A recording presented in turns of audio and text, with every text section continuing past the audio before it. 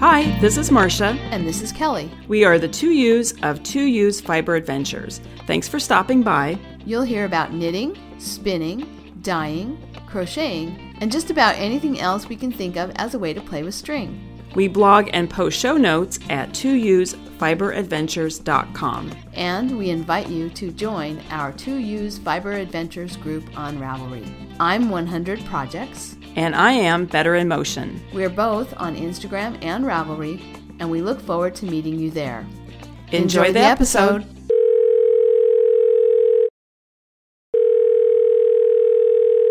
Good morning, Kelly. Good morning, Marsha. How are you? I'm doing great. I'm trying to keep in my head all the things I want to talk about over the last 3 weeks when a lot has happened. Yes, we've been very busy. Should we jump right into it? Yeah, let's do. Okay. I have to, just before we start talking, I just have to say we're having another, Seattle's being affected by forest fires again. So it's very, very smoky here. In fact, I woke up at 3 this morning. I had because I could smell it, and I could taste it in my throat. Mm-hmm. I had the windows open and, I woke up at 3 tasting that smoke in my mouth kind of and feeling kind of like I was slightly suffocating, it's weird. So I've got the windows closed now, but if I sound croaky and weird, that's why. I think I'm having a little bit of a reaction to, as everybody is, that smoke.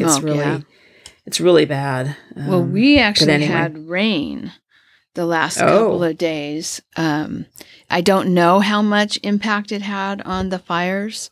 Yeah, while we were camping, we had one of the days was quite rainy, and then the day we drove home was also a rainy day. So, that was good. That was I was very happy to see that rain. So hopefully you guys will get some too. Yeah, there's no rain in the forecast. But it was last weekend. Let's see. Yeah, not this past weekend because we were recording on, what day is this today, Kelly? Wednesday. Today's Wednesday. Wednesday. Not this past weekend, but the weekend before that, I actually went over to the Olympic Peninsula with my friend that I met hiking. And there's a really bad, the smoke was really bad when we were headed over there, and actually got an alert on our phone that they were evacuating near Index. Oh, wow. Which is Index, Washington, where Ben does all of his climbing, and I've gone hiking there. They were evacuating because there was the Bolt fire, which was just like a mile down the road from Index. So they got, as I say, got a notice on the phone. They were evacuating. So that's hitting close to home because Index is only about 40 miles, 45 miles from Seattle. You can get there in an hour and a half, so that's pretty close to home now. But right. Well, let's get into it. What's going on? Okay. Well, I'm going to go back in time a few weeks.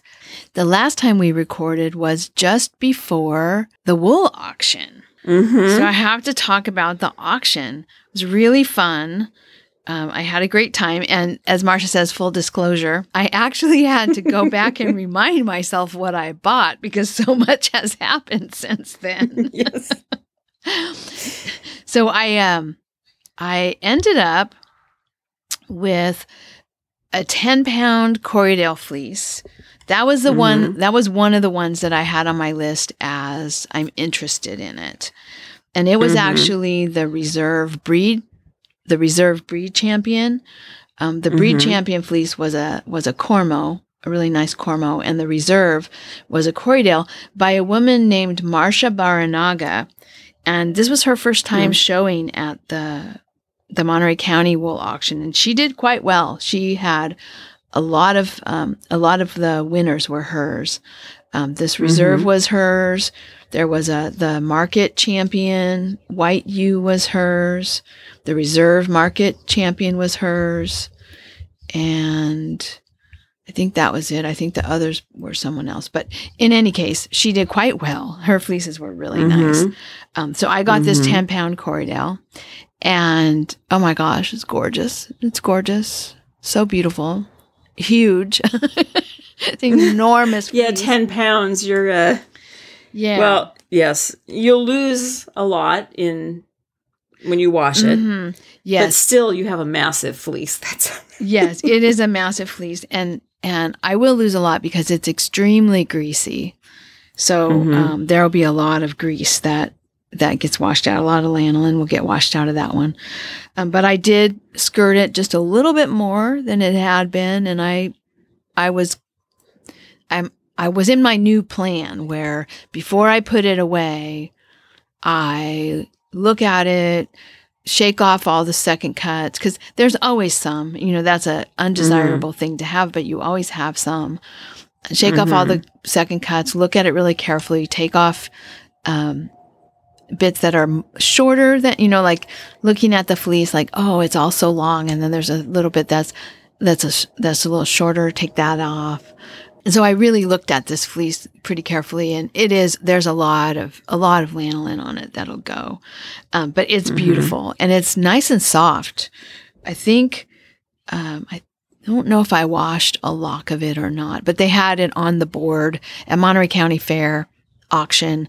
They have a board where they take a lock of each fleece and they wash it and they put it up on this board for display. So you can see what the fleece is like when it's washed, and really, really nice. So that was the fleece I meant to buy, because remember my rule that I could buy one. Yes. And then I could buy a second one in an emergency. Yes. And you had an emergency? I had an emergency and a half. Okay. So the half emergency, it wasn't actually an emergency. A woman, Kyoko, who is in the guild, she came up to me and said, I am interested in this fleece and I think you might like it. Would you be interested in splitting it with me? And so I went to go look at it, and it's a really nice light silver. It was in the it was in the quarter blood category. Yeah. It was in the quarter blood category of the natural color fleeces. And so the blood system, classification system, it starts off with fine, is the finest of the wools. And then the next category is half blood, which would be, it used to be like half of the genetics of the sheep is merino, but what it means now, I mean, this is a real historical old system. Not even the Bradford system. Anyway, this is an old system of measuring. It's the fleeces that would be the fineness or the micron count of something that was half merino. So it doesn't have to be a half merino sheep, but in that fineness category. And then the next category is 3/8 blood. And then the category after that is quarter blood. And most of the time, the quarter bloods are like Romney, something, little coarse, long wools usually. And this one is also a long wool, but it's pretty soft too. I'm really excited about this fleece. And it's a light, like a white, kind of white gray. So not that creamy color, of what you think of as a white fleece, but it's got some darker gray, a little bit darker gray in it, some silvery bits. Okay. But it's more like kind of like my mom's hair, that white, silver white color. So it's really pretty. So she and I split it, and it's a 7-pound fleece. So I have 3.5 pounds of that. So that'll be really nice. It's not a small amount, unlike my Corriedale. But then came the real emergency, right? The real emergency was a Rambouillet fleece. There were 3 Rambouillet fleeces in the breed class. And he said in my notes, I've written down that he said that they were all consistently good. The first place one, was just the nicest, but the second and third were also very close to the first. And so I ended up buying the second place Rambouillet fleece because it wasn't selling. This one was nice. I thought it was nice when I looked at it, and it wasn't selling. So I bid on it. So I got that, and it's a 7.5 pound Rambouillet fleece. And that one I actually separated out the best bits of it. The fine, the part of the fleece that's the finest and softest. And so I separated that out. So I have it in its bag, but there's a separate pillowcase inside of the bag with the nicest part of that fleece. So I got 3 really nice fleeces, and I didn't break the bank, which was good. And then I came home and I dragged out everything from the garage, opened up the fleeces that I hadn't looked at. I think I opened up everything. And skirted a lot of them a little bit more, shook them a little bit more to get any dirt and second cuts and stuff off. Washed some of it. Do you remember at Black Sheep Gathering, there was a 10-pound fleece. The name of it was Jazzman. You won't remember that. But Judith McKenzie was judging, and it was in I forget the class system that they use at Black Sheep Gathering, but it was in a category more for long wools, for coarser fleeces. And so she didn't place it. She said, "This is a gorgeous fleece. This fleece is beautiful, but it's in the wrong class. I can't." I do remember this, yes. She said, "I can't give it a ribbon in this class." And so I made note of that. And when we went back to look at the fleeces at one point, probably we had already bought what we were going to buy, and we went back and it was still there, because it hadn't placed in its class, and because it was a 10 point something, over 10 pound fleece, it hadn't sold. And so I bought it, and it's the most expensive fleece I've ever bought. I think it was like $22 or $23 a pound. But it's like, here's this fleece that Judith said was fabulous and no one bought it. I have to buy it. So I took that one out and I sorted it. It was a multicolor variegated fleece, and I sorted it from dark to light, and skirted it again a little bit more.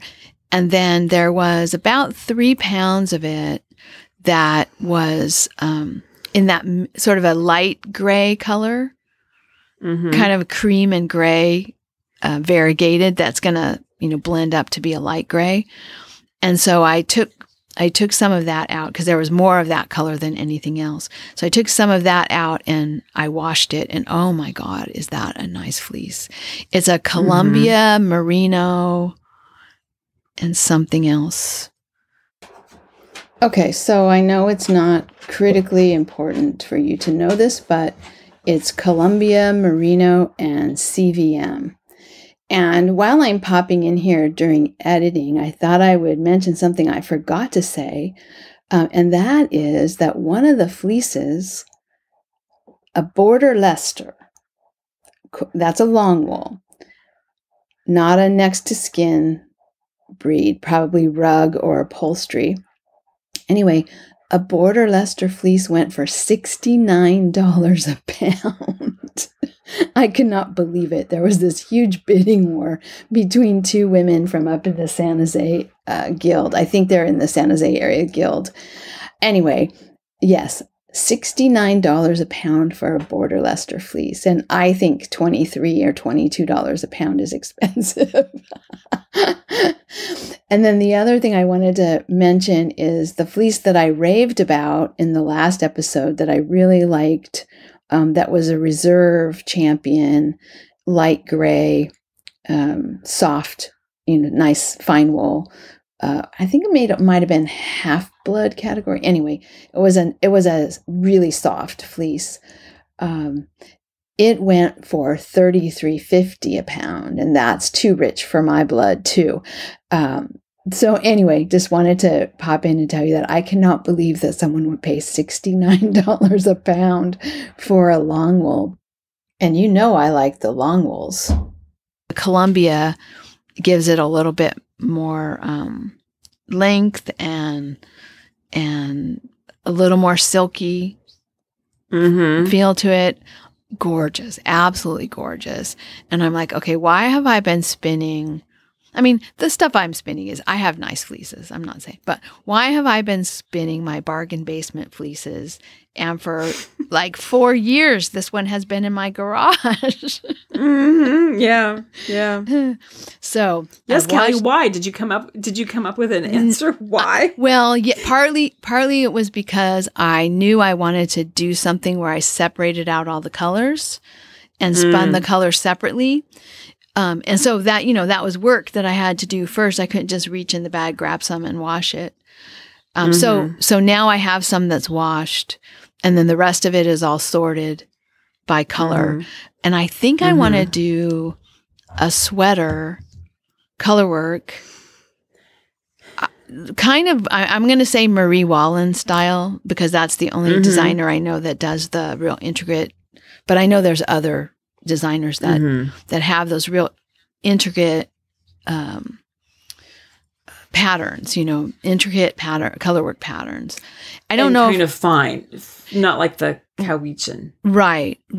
Finer than that, yeah. Yes, and I don't know if I want something that's just a colorwork yoke, or if I really do want something that's all over colorwork. I think I might like a cardigan. I've seen a couple of them, like an all over colorwork cardigan in the natural colors with, those Norwegian closures, Norwegian style or Scandinavian style closures.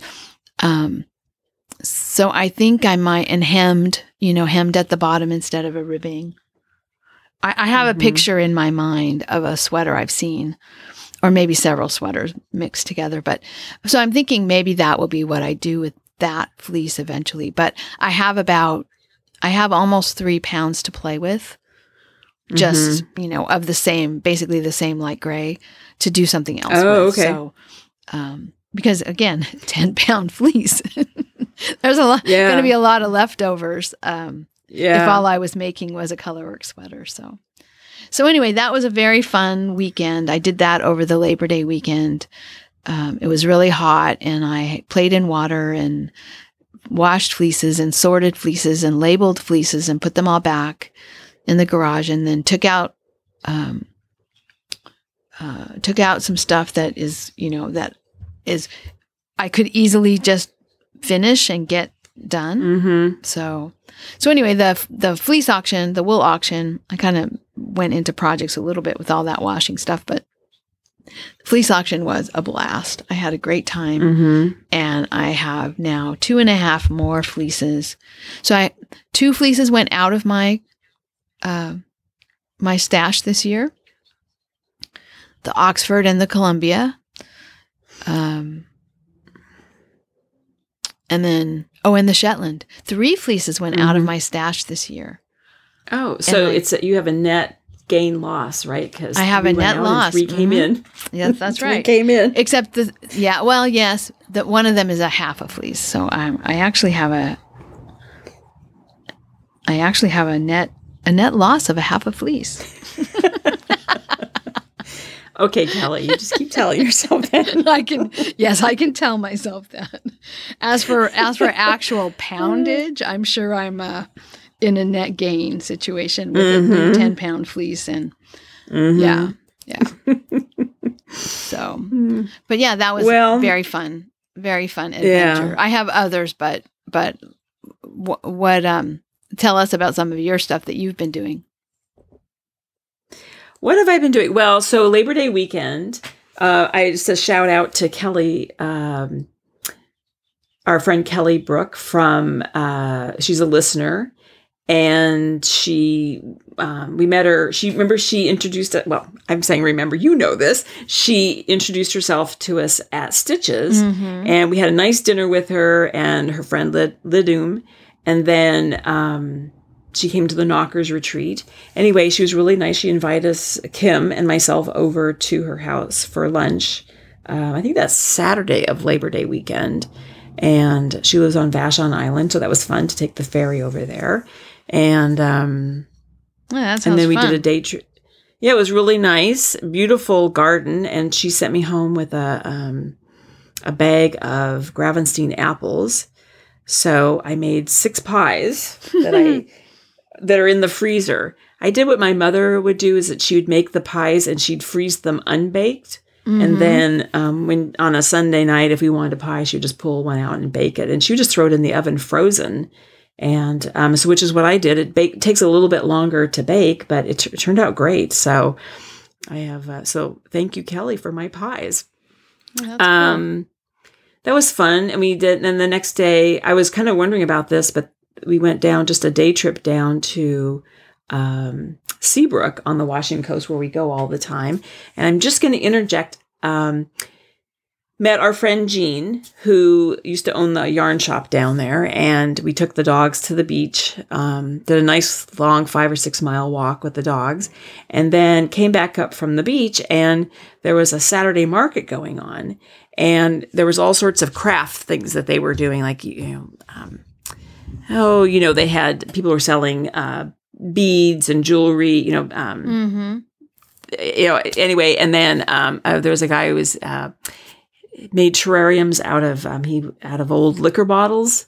You'd have terrariums in those and everything. Anyway, but there was a woman who was dyeing, and I'm just gonna.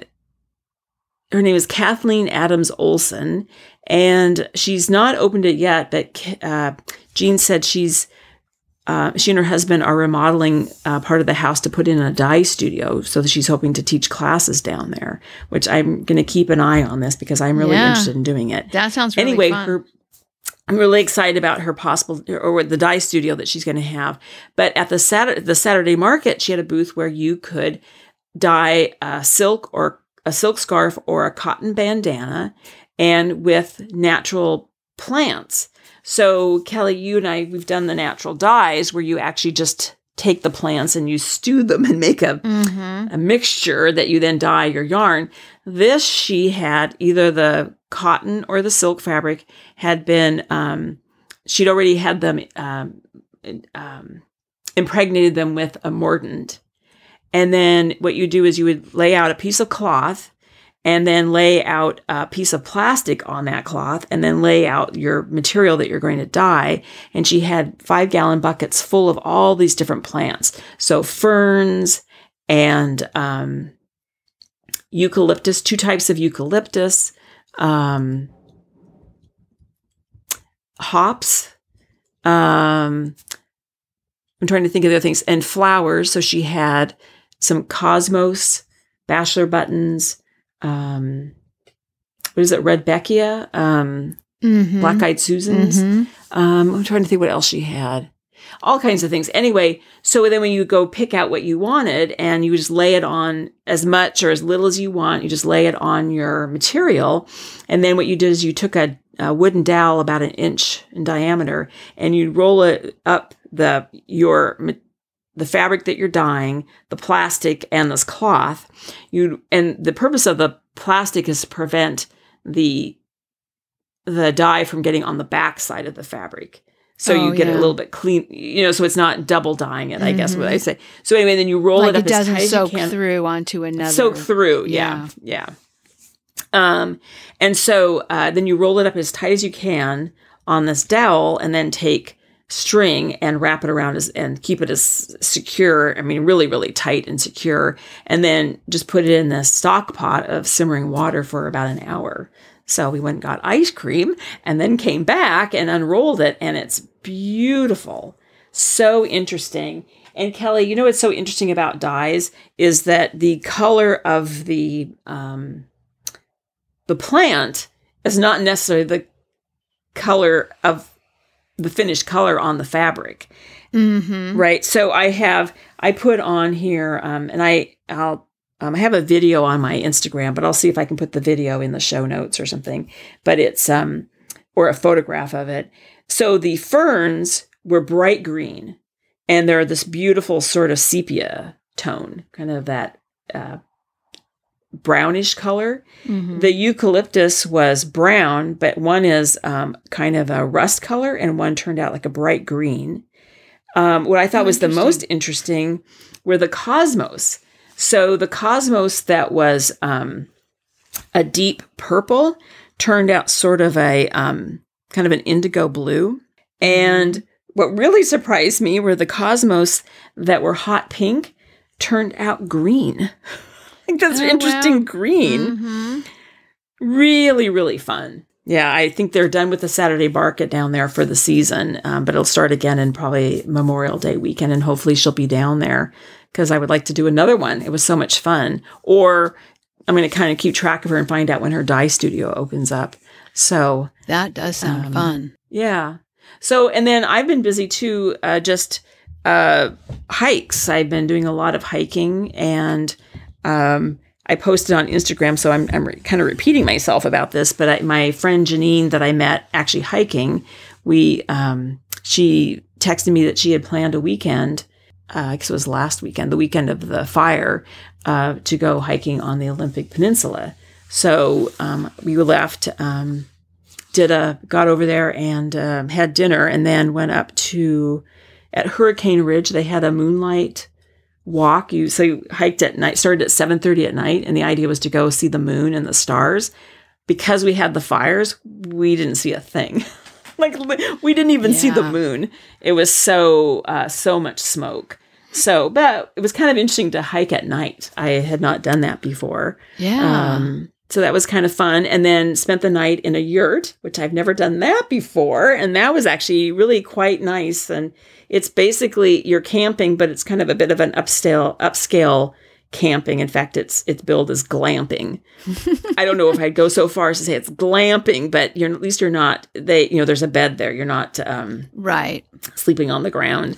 And then the next day, that morning, we got up and went out to Nia Bay, which is the the word is northwesternmost, is how it's actually phrased, point of the continental U.S. So, and that's actually on the Makah Indian Reservation. So we did a hike and I don't know if it's called Shishi Beach or Shai Shai Beach. I heard both, but it's S-H-I, and then the second word is S-H-I.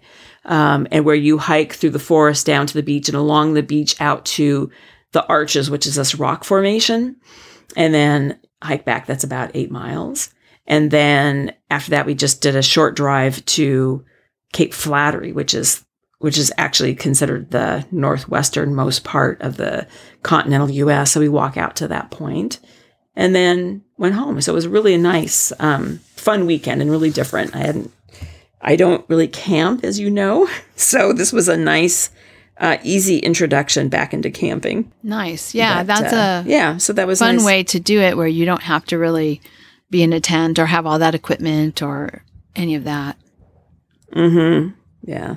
Well, I did bring my sleeping bag, and Jean did bring a camp stove so we could have coffee in the morning. Mm-hmm. And but so there's you do need to bring your own food and whatnot, but right. There's showers and toilets and all that kind of stuff. But it's not quite the same as if you have to pitch a tent and. Yeah. So that was really fun. Cool. Anything else about what you've been doing, or do you want to talk projects? Well, let me just mention about my camping trip. Our camping trip that we just went on. So now that really is glamping. The way you camp. This was definitely glamping. So we had 3 nights, and the first night was at a winery in Lodi called Clinker Brick Winery. Mm-hmm. It was really good. We went with my mom and her husband Dennis, and it was their first experience at Harvest Host site. I bought him the membership for his birthday, and they were a little skeptical about boondocking, camping with no hookups. Their trailer is new. They've been RV camping for a while now. They had a pop-up trailer, and then they had a couple of different RVs, and now they're back to a trailer. They've downsized, but so they have a lot of camping experience, but it's all been mostly RV park type camping. And then we meet them often at Mount Madonna. So that's another place that they like. But again, they have hookups, right? So they were a little skeptical about that, but they met us at a winery in the Lodi area when we were coming back from our summer trip, and seemed like they were kind of interested. And so I got them the membership for Dennis's birthday. And then I just organized the trip, made all the reservations and stuff for this first trip. The first winery, really nice. Definitely would go back there. I had good recommendations. Tracy, Littletown Knitter, had told me it was a nice place. And we're going to have to go back there, Tracy. And when you're more mobile and you can actually meet us and kind of have a glass of wine and maybe have dinner with us or something. But it was just really nice that we parked right next to the grapes. They had a vineyard, and then they had just a couple of rows of grapes around a green grass area. And so Robert and I, we were parked next to the vineyard, and my mom and Dennis were in front of us in front of that grassy area. So it was perfect. We used the grass area as our private, little private patio area during the next morning and during the evening after the winery closed. But, while the winery was open, we went over there. We had some tasting flights, brought the dogs. They have a corgi. And then we have R2, and everybody gets along great. And they just hung out under the table while we drank wine and ate cheese and crackers and salami and prosciutto and all that kind of stuff that you do at a winery. So that was our first night. And then the next winery we went to was called Good Mills Family Winery, also in Lodi.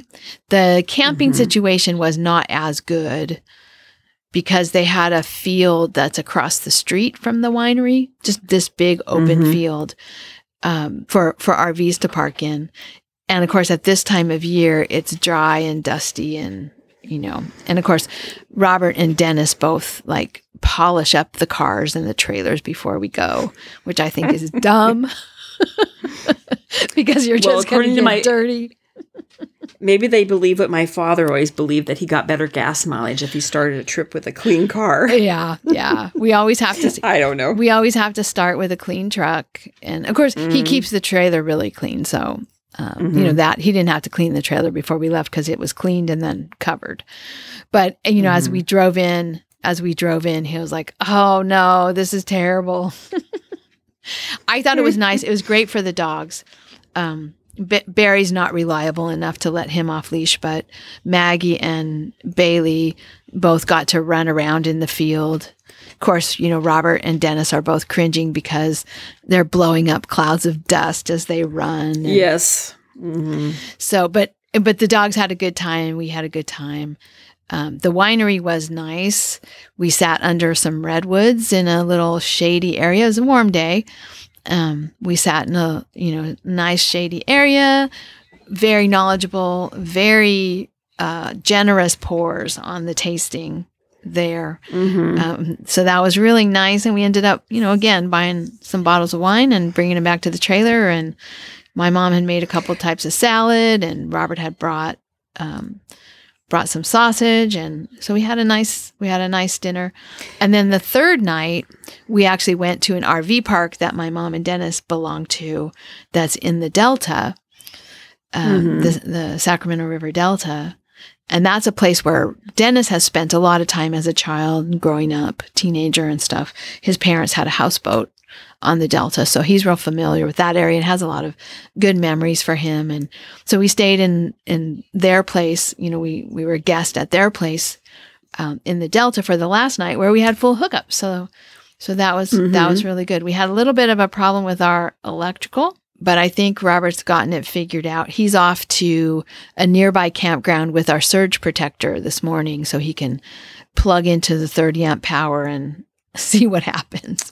He didn't bring the trailer. He just brought the power cord and his electrical testing equipment. So, but we have solar too. So, we didn't have any issues because of the power challenges that we were having at that park.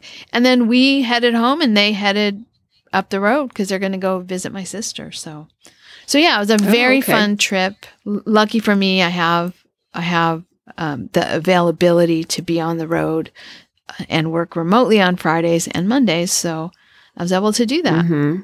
I'm paying Nice. the price today, but you know, it's worth it. Yeah. No, it's nice to have that ability to do that, you know.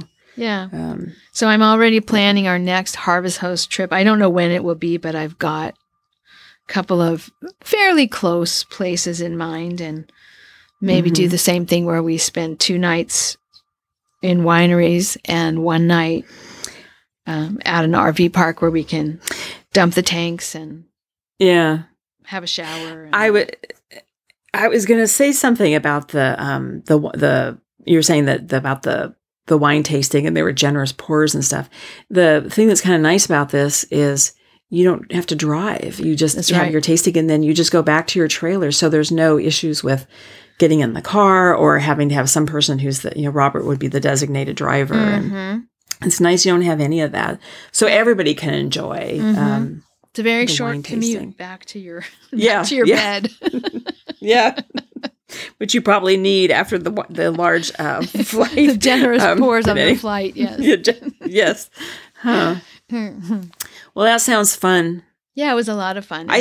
I'm really happy thinking of Kelly that you gave the shout out to. She's the one who sort of tipped me over the edge. I'd been thinking about Harvest Host, and she was telling us about it. And so that was what, finally prompted me to actually pull the trigger and join. And I'm really glad we did. It's been really nice. We've enjoyed our membership a lot so far, and we've only stayed in a few places. I since we're talking about Kelly again, and she tipped you over the edge on this. She tipped me over the edge on something, Kelly. Oh, yeah. When we were over at her house, and she's a fantastic weaver, and she was. But anyway, she said that there's a class. Anyway, an introduction to weaving, which I'm going to take, is like January 30th. Starts, I think, the 30th of January. It's just 5 days. So she told me about it, and I went and I signed up for it. So and Kim has signed up for it. So we're going to, she'll have to take some vacation time, but we're going to do that. So we'll be going over to Vashon Island every day for 5 days. That sounds fun. So it was based on her recommendation. So she's turning us on to a lot of things, right? She's an enabler for sure. She's an enabler, yes. Anyway, anyway, so do we want to talk about projects? Yeah, or I think that's all my little adventures for now. Okay. Okay. Well, I'll just talk about mine then. Because I'm going to say, I did cast on a new project, and I'm going to bring this up because I'll just start with this one first because it relates to my camping trip at the yurt. So I cast on a sock for my brother, and I'm using the fingering weight yarn from Weird Sisters Wool Emporium in Aberdeen, Washington. And you remember, Kelly, last September when you came to visit, and we went to Seabrook? You were working, and so Mark and I went in to visit them, and I brought you a skein of yarn, which I think you used. I've forgotten. You made socks out of it. I made socks. It was the Happy Little Colors or something like that. Bob Ross. Oh, it was Happy Little Mistakes. It was Happy all Little of their, Mistake, yeah. Yeah, there were ones that they were either test colors or something. I don't know, or something that they were all in the Happy Little Mistakes bin. But anyway, I bought, he picked out this colorway. It's called Mermaids of the Black Lake, and it's a Harry Potter colorway. Oh, okay. And so I cast on socks for him. But I did realize after I cast them on that the yardage is 328 yards, which I don't think is quite enough for a pair of men's socks. So I bought a contrasting color for the heels and toes.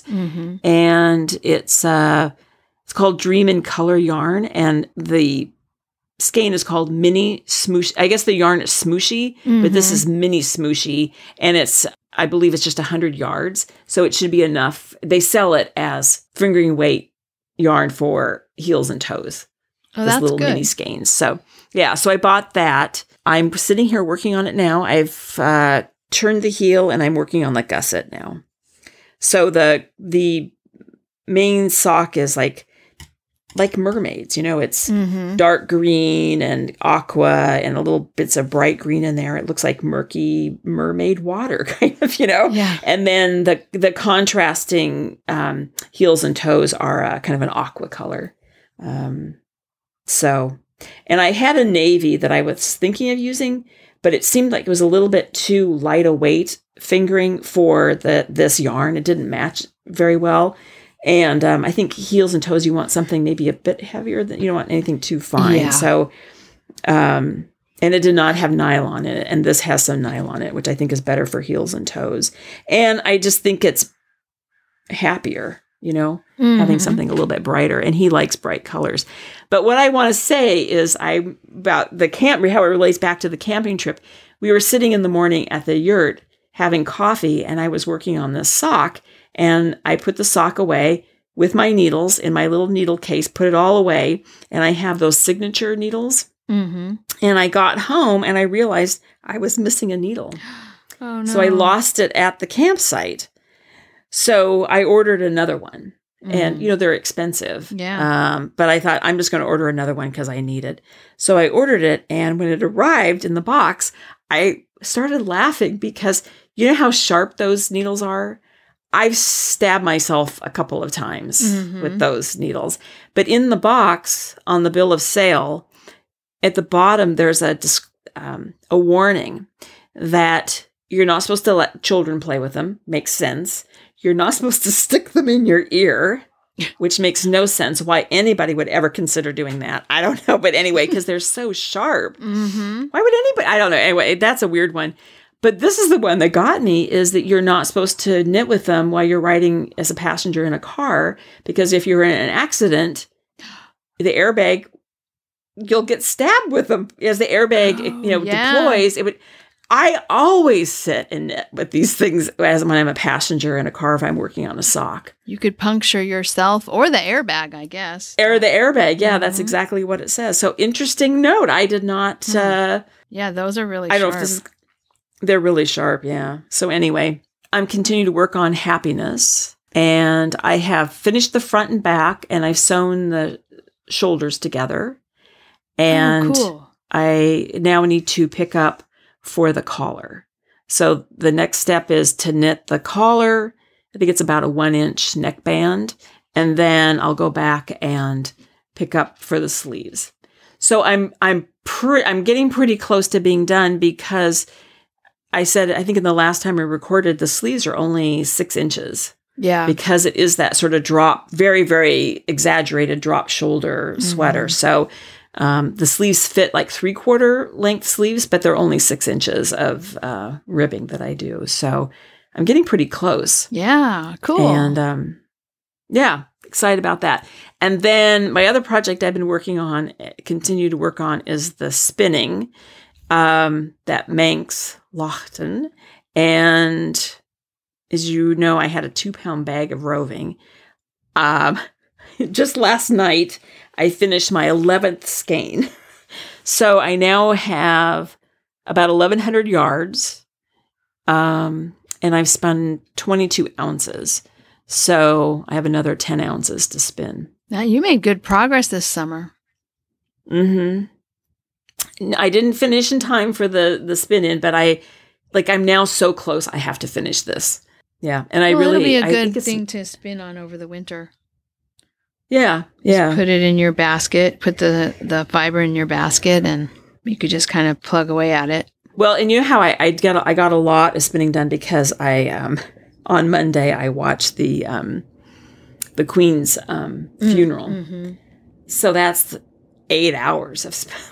I mean, pretty much 8 hours. Now, I would say I didn't do it a solid 8 hours, but that was a very long funeral. So I got a lot of spinning done during that. So anyway, that's it for me for projects. How about you? Yeah, I have, besides the carding that I finished up on that Wensleydale Cormo that I was working on, I got that all done and boxed up as I was doing all of the, sort of fleece inventory.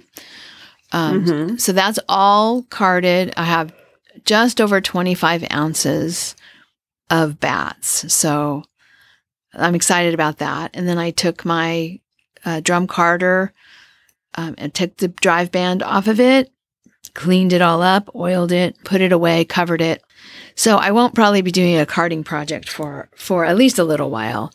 But it had been, I've had that thing for over 20 years. And I've dusted it off a little, but I haven't, and I've taken like the waste yarn off of it, cleaned the teeth. But I don't think I've ever, washed and oiled it with like that wood soap and Murphy's oil soap and a wood polish. So used a little Howard's Feed and Wax on it and got it put away, and looks really nice. I was kind of ashamed when I saw the one that the Duncans had, at their booth at Black Sheep Gathering, and I was getting information about how to adjust mine. And his was so clean and pretty and nice, and mine is so grungy, and so I got it all cleaned up. Some of the places are hard to dust because you can't really, you have to kind of turn it and poke a little cloth in there in little spots where, debris from the fiber, pieces of fiber and chaff and stuff have sort of embedded themselves. So anyway, got that all cleaned up and put away. So carding for a while for me is done, I think. But I was pleased to have all that Wensleydale Cormo, all of that done and in a box. My original thought was that I had 3 pounds, but then we spun, or we carded with it, and people spun with it at Knockers. And I think I've given some away elsewhere. I know I've done a little sampling with it. So, and somewhere on a packet, on a label, I had 26 ounces. And I thought, well, that's weird, because I thought I had 3 pounds of this. And I know I had more than 26 ounces because I ended up with 25 ounces of bats. And I know I had more than 1 ounce of waste, because toward the end, I was kind of like, no, throwing that away. Nope, too dirty, throwing that away. I was pretty ruthless with the the last bits of it. I had already carded all the stuff that was easy, locks that were easy to pull off and card. And when I got to the stuff that was more difficult, or just not as easy to see the lock structure, it was like, okay, no, this is waste. So I got that done. And then I've also put away my spinning wheel. I have to clean it up a little. But I haven't done that. But I'm going to see about getting that part fixed.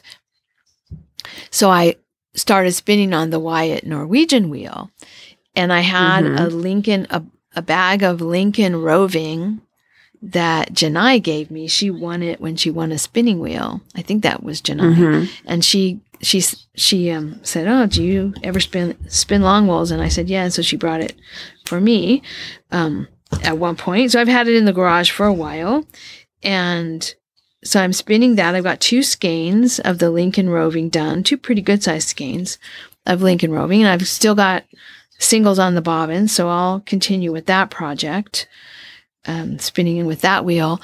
I have to say, getting used to the double drive after having done so much spinning this summer with the Irish or Scotch tension wheel, the little Herbie. It's like, oh my gosh, it's a little more fiddly.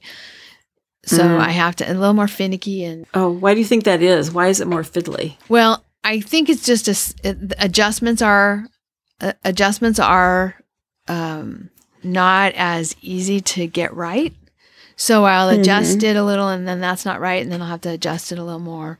You adjust it. So on the Scotch tension wheel, you adjust it by tightening that brake band that goes over the bobbin. Right. On the double drive wheel, you tighten it by moving the flyer out from the wheel or closer to the wheel. Oh, okay. So it's a different kind of adjustment, and I'm just not in tune with it. And then you're out of practice. Yeah, I'm out of practice. And the other thing is the drive band is a little bit too big. That wheel's been sitting and I haven't used it much. And so I think the drive band just got sort of soggy, the string. Just kind of stretched out a little. So I'm the other part of it is that I'm right at I have to move the flyer out further, right? to adjust the tension, to tighten that drive band, move the flyer out further away from the wheel, but I'm reaching the edge of how far it will adjust. So I think the whole thing will be better if I just put a new drive band, shorter drive band on it, or shorten the drive band that I have. So I have more, have more ability to adjust it.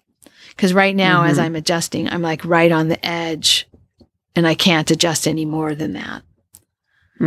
So it's just, part of it's just getting used to the new system again, and part of it is that I think I need a shorter drive band. So I won't be at the edge of the adjustment area. Yeah. So, yeah. But that's been kind of fun, spinning that. It's been a while since I've spun Lincoln, and it's super shiny and heavy. The skeins are just gigantic. The weight of them, they're so dense. That that feeling like mohair has too. Yeah. That density. Yeah. So that's been really nice. So I'll finish that up, just spinning in the evenings. I'll finish that up.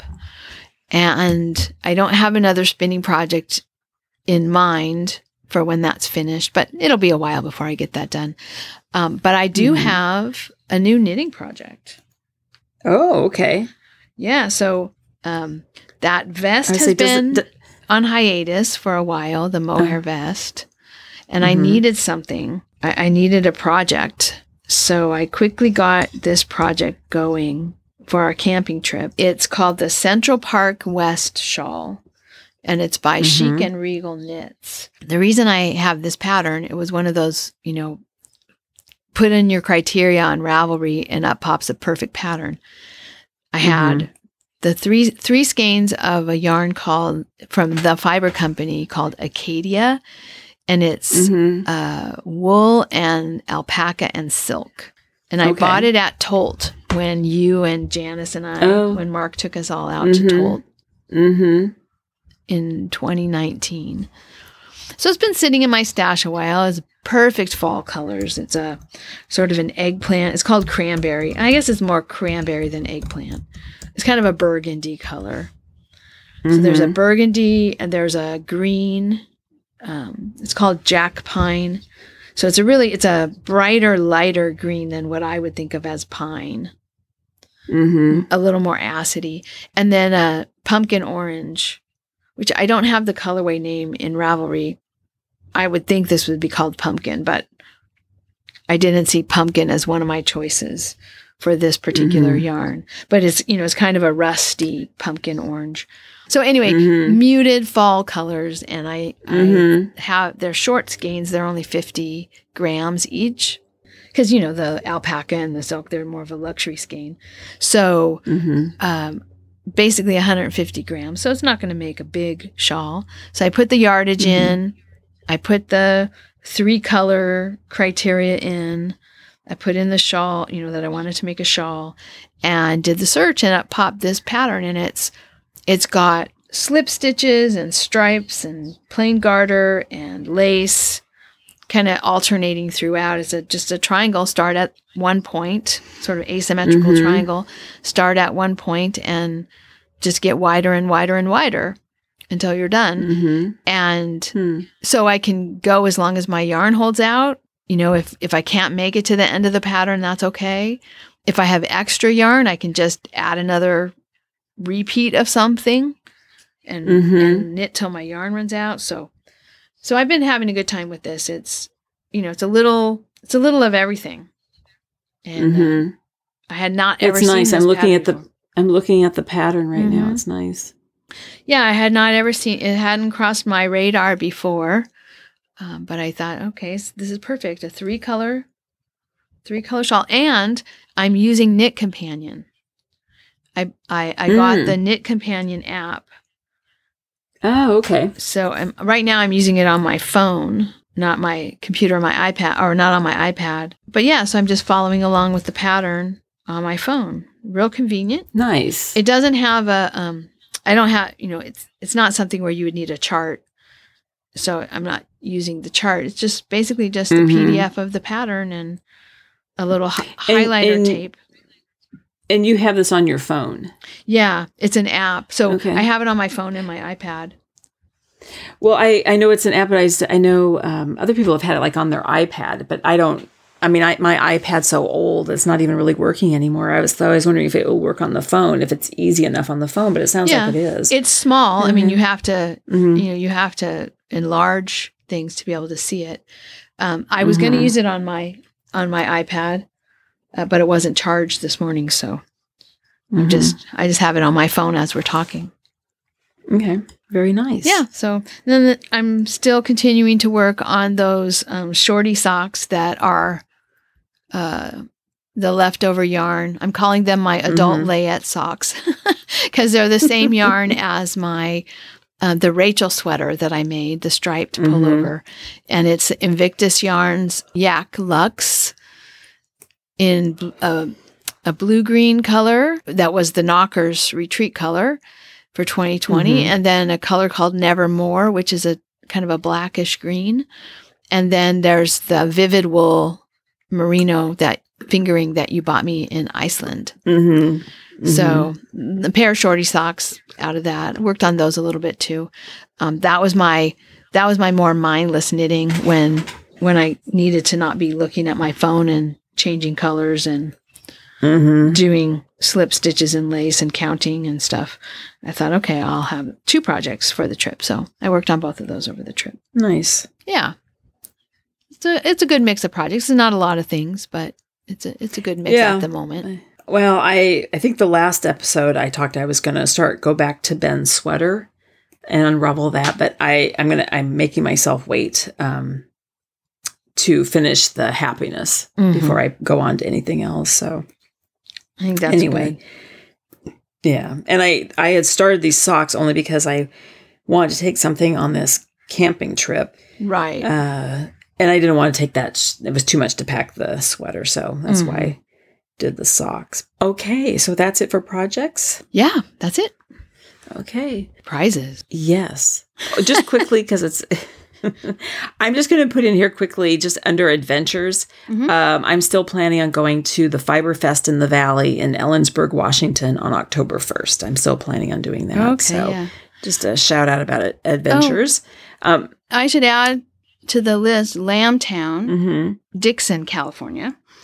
I don't think I'm going to be going to Lambtown. I had been kind of up in the air. I hadn't made firm plans about it because we did have this trip planned with my mom and Dennis, and then I wasn't sure what we were going to have going on in October. There was a potential for another family get-together thing.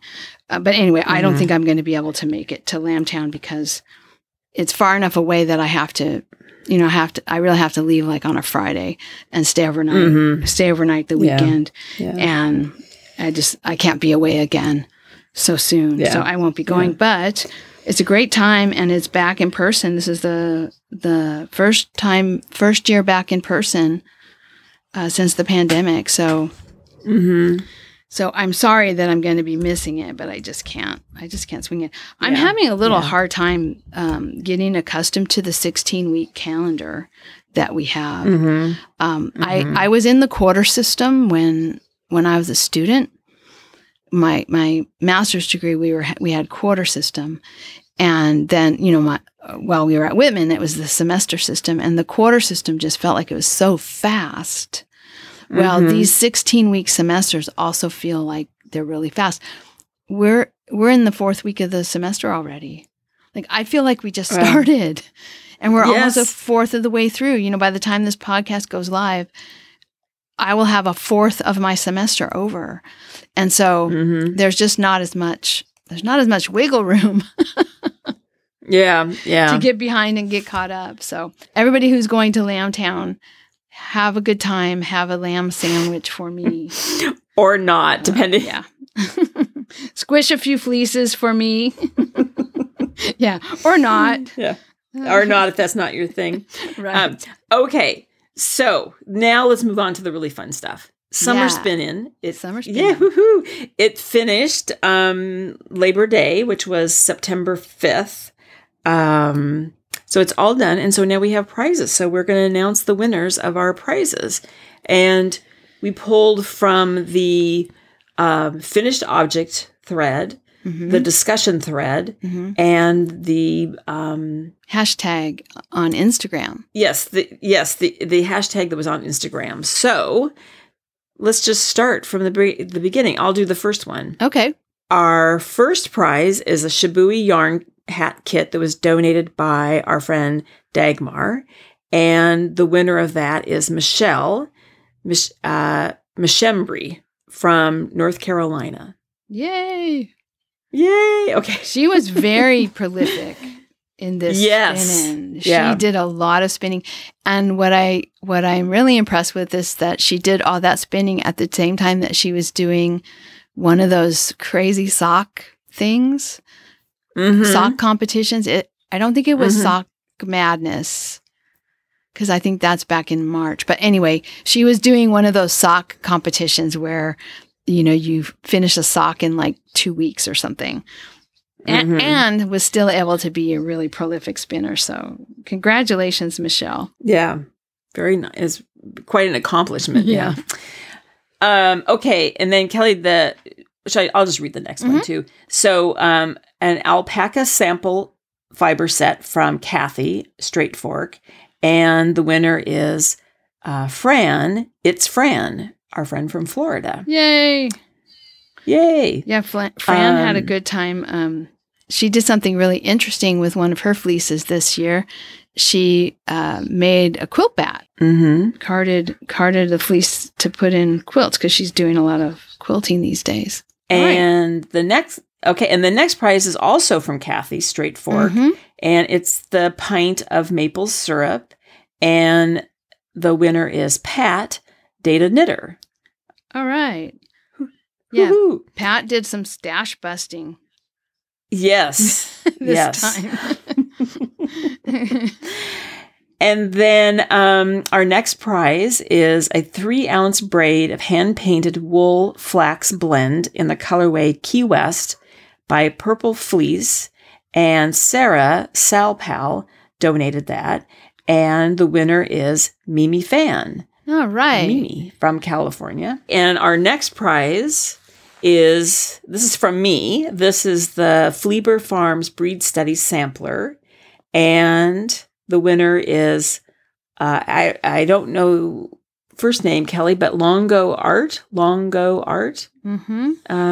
that is, we pulled that from our Instagram. Right. Yeah, there was no first name listed on the Instagram profile, just Longo Art, Longoart. And the next prize is Gotland Yarn and Roving from Sarah Souza. And she owns Wandering Fiber Farm.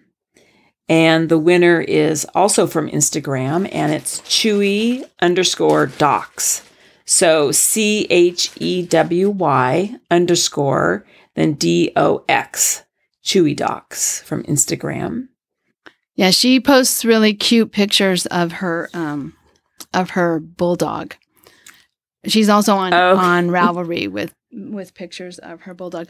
You know what? I wanted to correct something. I had put it in wrong in the show notes. The Gotland Yarn and Roving, the company, is Wandering Fleece Fiber Studio. Oh, okay. Let me. I want to make sure we get that right.